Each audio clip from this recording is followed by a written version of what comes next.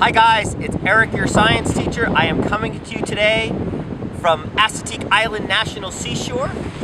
This national seashore is on the eastern coast of the United States in the state of Maryland, and behind me is the Atlantic Ocean. We're here early in the morning, and I think the sun is about to rise. And as the sun rises up out of the ocean, over those clouds right behind us, we are hoping to see something very, very special.